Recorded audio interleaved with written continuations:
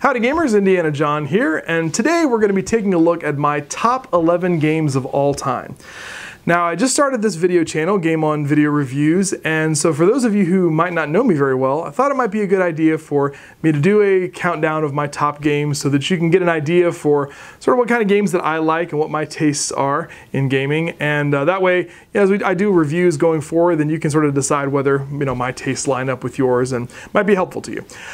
There are a lot of video reviewers out there who do top lists. Many of them do a top 100 lists. Many of them do those once a year, which seems to me to be a little bit overkill, but I watch them sometimes. I think they're kind of interesting, but I just don't think that I could do 100 games and rank them in any sort of meaningful order. So, and I also don't want to sort of dilute what I'm telling you guys. I really want to give you the top games, the ones that are the absolute top cream of the crop that I really enjoy the most. And so that's why we're not going to do a top 100. I'm just going to give you the top 11, not a top 10, because here at Game On Video Reviews, we like to give you a little bit more, at least 10% more. So without further ado, let's roll some cutesy animation and get started.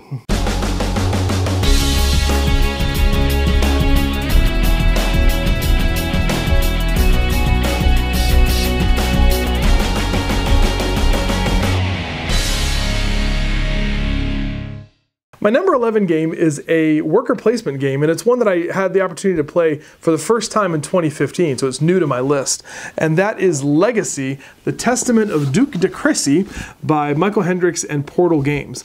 This is a worker placement game where you are building a family. It's got a very interesting theme to it, and one that I haven't seen in any other game. You are getting married and having children, and then arranging marriages for your children so that you can have the best social position and the most money and the most victory points, of course, is the way to win here. But I've never played a game where you use a worker to go and visit a fertility doctor or go and to claim a title or something like that. So there's a lot of real interesting and different things going on here. I've just never seen anything like it, and so it's a whole lot of fun. I like worker placement games quite a bit, and I just love this one because it's just a theme that I just never seen before. So it's cool to find something that's unique. My 9-year-old daughter loves this game because she just doesn't care about the points, but she just loves to see people fall in love and get married and have children. So it's fun for me to play this with her. She really likes it. So my number 11 game of all time, Legacy. My number 10 game is one of the heaviest games in my collection, and that, I mean like physically heavy, and that is Caverna, The Cave Farmers, designed by Uwe Rosenberg. And this is a game that is a follow-up to Agricola, one of Uwe Rosenberg's masterpieces, if you will. And this is a much more streamlined version of that game, I think. It takes a lot of the things that I didn't like about Agricola, where you were responsible for doing a little bit of everything in that game, and you got punished if you didn't do some of every possible action that you could do, farming and raising animals and things like that. Caverna allows you to be a lot more directed and focused in what you do with your actions and what you do with your board. So if you want to raise a whole bunch of donkeys and have that be your thing, then you can totally do that, and it's not going to penalize you as much as it would in Agricola. So I think that it's a lot more forgiving, and if there's anything I could say about games that I like, is I like games that are forgiving, because I have a pretty good mind for strategy, but I'm not as good as most of the people in my game group, and so I hate games that just punish you for making bad decisions. I know that sounds terrible, but it's really true, is that I feel like if I make a bad decision in a game, I don't want to be stuck sitting for the next 3 hours suffering for it. So I think Caverna is a good game, a good example of a game where if you make a couple of mistakes or you don't optimize things perfectly, you might still do okay. And so there's a lot of good options in this game. I think it's really a lot of fun, and it's super heavy, but that's Caverna, my number 10. My number 9 game is currently out of print, and so that's why I'm really glad that I have it in my collection, and that is Colosseum from Days of Wonder, designed by Wolfgang Kramer and Markus Lübke. This is a resource management game where you play the owner of a Colosseum in ancient Rome, and you're pretty much like a show manager where you're trying to get together the actors and musicians and animals and fighters and gladiators and things that you need to put on the greatest shows. And so every turn you're going to have a show to choose from where you can buy shows, and then you're going to put all the things together that you need, then you're going to put those shows on and try to get the most fans, and that's how you get points in the game. So it's really a lot of fun. It's cool to upgrade your Colosseum and to put things like the the Emperor's Loge on there, and you can put like season tickets into your Coliseum. And then there's even an element where you're rolling some dice to try to attract these pawns that are your senators and the high government officials in Rome that you want to come in and see your show. So the game is super awesome, and I really hope that it comes back into print so that more people get a chance to play it. But I'm glad that I've held on to it, and I play this pretty often. I usually get this out several times a year because it's always a good time. In my group, we love the Race of Janus, so that's a shout out to my buddy Greg. Race of Janus is the way to go. My number 9 game is Coliseum. My number 8 game is also a game that is woefully out of print and probably will never come back into print, and that is Heroescape. This is the Swarm of the Morrow starter set, but really this doesn't do justice to what I have is in my collection. I have just buckets full of this cool plastic terrain, and then I have this big thing here which has got all of my figures in it, which is just piles and piles of these plastic figures. And this is everything from, you know, zombies to robot dogs to superheroes to, I got some dragons in here and more robots. It's just a whole pile of different genres of creatures and these cool miniatures that you put boards together and you battle them out. It's a light miniatures war game, but it's a whole lot of fun. I really love the clashing of all the themes together. A lot of people don't like that about Heroescape, that it's all these themes that don't make any sense together, but I think that's what makes it super fun, because you know, who wouldn't want to have the Incredible Hulk fighting Doctor Doom and this giant, you know, troll thing? You know, I think that's super cool. So, it's again, I'm glad that I collected a whole bunch of it back in the 2000s. It's really not in print so much anymore. The closest that they've done is that the Magic the Gathering people, Wizards of the Coast, they have put out like a sort of a Magic the Gathering board game that has some Heroescape-like elements to it. So that gives you a little bit of a feel for it. But for my money, if you can get on like eBay and get some old Heroescape stuff, it's really worth it, because it's just a total blast. It's just a dice chucking pile of fun. So that is my number 8 game, Heroescape. I first played my number 7 game at an Extra Life charity event at a game store in New Hampshire with some buddies of mine, and it was one that we pulled off the shelf really late at night and didn't really know a whole lot about it. Ended up playing it and having a super great time, and it ended up being in my top 11, and that is Lords of Vegas, designed by Mike Selinker and James Ernest. And this is a game about building casinos in Las Vegas, in the heyday of Las Vegas, I guess, if you will, and using dice to put into those casinos that will represent your stake in the casino. And whoever has the highest value of die is the boss of that casino, and they're the ones that are going to get points when that casino pays out. So there's mechanics in the game where you can actually pay money to reorganize the casino and re-roll all those dice. And for my friends and I, this has been the originating game of what we call the stand-up dice roll, where just about every game there's some sort of tension-filled moment where a big deal is cut and a casino gets reorganized and everybody stands up and chucks those dice and you don't know what's going to happen. Sometimes there's re-rolls, and it's just a hooting and hollering great time.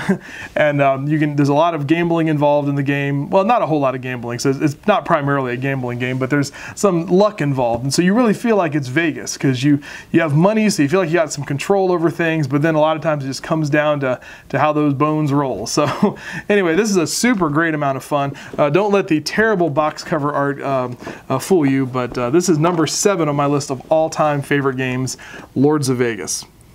So here we are at number 6 on my top 11 of all time, and that is a game by Stefan Feld, which is the Castles of Burgundy. Now, Stefan Feld is a designer that has taken the whole industry by storm in the last few years and has put out a whole lot of fantastic games. I am definitely a Feld fanatic, and I love almost everything that he's designed. There's really only a couple of them that I don't really like. I didn't really like Rialto very much, and I couldn't quite figure out Macau, but most of his other games I think are just fantastic, and Castles of Burgundy is, of course, number 6 on my list of all time, and I think one of his very best. This is a game where you're taking tiles off of a center board and putting them onto your kingdom. It's very Euro, and the way that those tiles interact with one another is going to score you points, and whoever has the most points is the winner.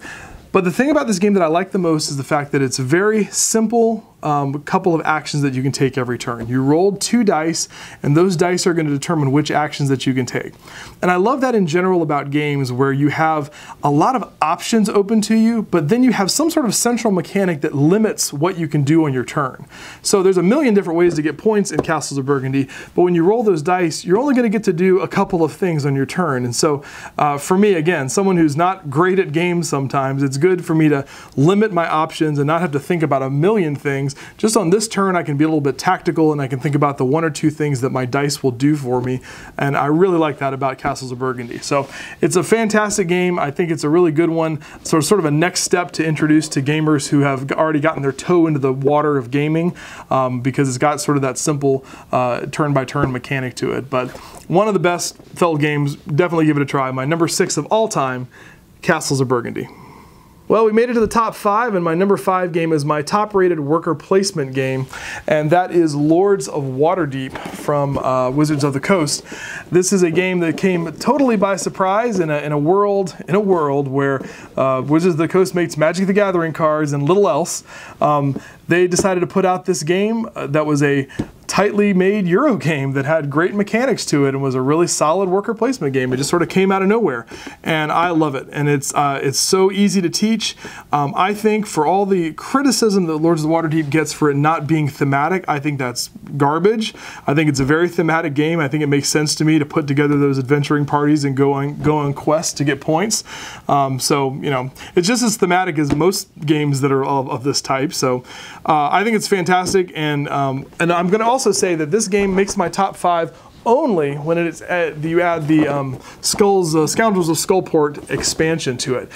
By itself, it's a fantastic game, but when you add in this element of corruption and some of the additional things that come in with this expansion, the Underdark board and that kind of stuff, I think this just makes it just amazing. So it's definitely by far my favorite worker placement game. There's been a couple others recently that sort of crept up.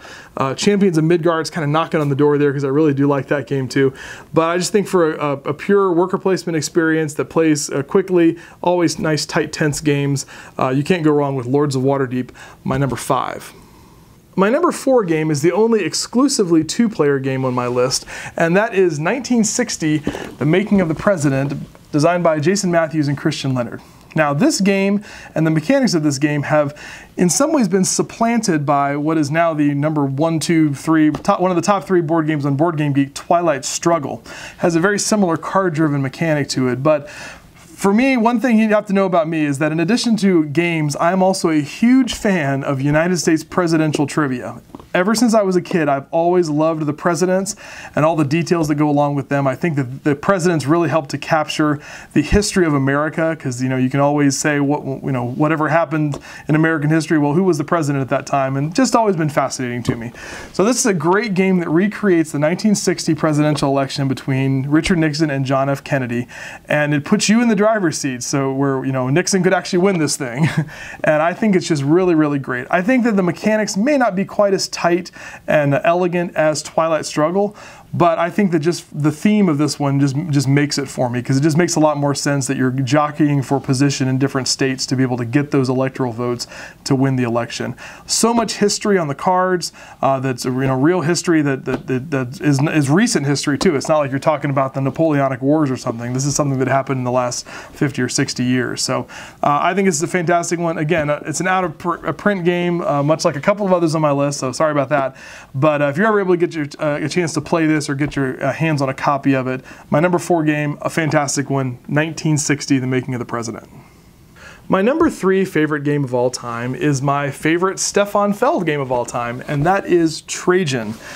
Now this game is, I guess, kind of a surprise to be on my list, because I usually do like there to be some sort of a link between theme and mechanics, and I gotta agree with the folks that say that this game really has no theme. There's a lot of pretty artwork that has to do with Roman things, but what you're doing in this game is collecting stuff and getting combinations of things and going along on different tracks and just all the things that you do in a Stefan Feld point salad game. And yet I love it so much, and I have such a great time playing it. It's such a puzzle for me to try try to figure out what's the best path to victory. And I definitely haven't figured it out yet, but every play of this is extremely enjoyable, and I think this is the quintessential Stefan Feld game, and I think if it really is his crowning achievement as a designer. So I mean, he's got more games to design in the future, I'm sure, and so but at this point, I really think that Trajan is the one. So I really, really love this game. I would definitely recommend checking it out. My number 3 game of all time, Trajan. Well, we've reached the silver medalist, the number 2 game in my top 11 games of all time, and it is a big space exploration 4X game, and that is Eclipse, designed by Toko Takakallio. My apologies if I mispronounced your name, sir. But Eclipse New Dawn for the Galaxy is a big 4X space game that also has a Euro-style resource management game hidden right in the middle of the box. So that's one of the things that I love about it the most, is that you have spaceships, plastic spaceships, you've got upgradable parts to those ships, you've got dice rolling combat, you've got exploration, and then also you've got resource management where you're trying to manage 3 resources, income and science and materials, to make sure that you have what you need to be able to do all those things. And so I just think it's a full and complete experience. It's a long game, it's a heavy game, but I've taught this game in conventions because I like it so much and I want to introduce it to other people, and I play it every chance that I can get. I think it's just a fantastic design and just kind of came out of nowhere, and people were talking about it. It was a lot of buzz on Board Game Geek when this first came out, and when I got my hands on it and got a chance to play it, it lived up to the hype. I absolutely love this game, and it's my number 2 of all time, Eclipse. Well, we've arrived at the gold medalist position, the number 1 game of all time for me. And there should be no surprise if you watch any of my other videos, because it usually holds a place of honor right behind my head here. And that is Through the Ages, A Story of Civilization by Vlaada Chvátil. This is actually the new version. The Through the Ages, A New Story of Civilization, which has some slightly different artwork and rules to it, but it's basically the same game. And I gotta say that I just think that this is a pinnacle of game design. I just think that the mechanics are just near perfection, and the way everything works together is just fantastic. It is an extremely long game. It is a dense game. It's a game that's kind of hard to learn, and it's a game that's extremely hard to master. And so therefore, there's really no reason whatsoever why this should be at the top of my list, because I'm usually wanting to pick up games that are easy to learn, easy to teach, and just get to the table right away. But this is a game that has so been worth my investment of time. I've played this in face-to-face probably maybe 10 times. I've played it online through boardgaming-online.com probably about 30 times, and every play of the game, you know, you would think it would get repetitive, but it doesn't. As you learn more and more about the strategy of the game, you can sort of carve out the intricacies of what you want to do to build your civilization and to manage your resources. There's just so many things you have to manage at once, and yet it's just a rich, rich experience. I can't say enough good things about it. So it may seem like a not very accessible game because of the length to it, but there's a reason why it's one of the top games on Board Game Geek and has been for years and years, and that's because it's just one of the best designed games I think ever. And so I'd highly recommend that you check it out. This one's the gold medal. I'm so privileged that Vlaada actually signed my copy of the game when my buddy went over to Essen and got it for me, so this is one of my prized possessions now in gaming. This is absolutely the number 1 game for me, Through the Ages. Whew. Well, there you have it, my top 11 games of all time. Hopefully you enjoyed that, and hopefully you found some games in there that maybe you might want to try out based upon my recommendation, or maybe some that you completely want to avoid. That's good too. But go ahead and let me know in the comments what you think. Give me a like, and definitely appreciate it if you click subscribe so you can check out all the other videos I have on the Game On Video Review channel. But until next time, game on.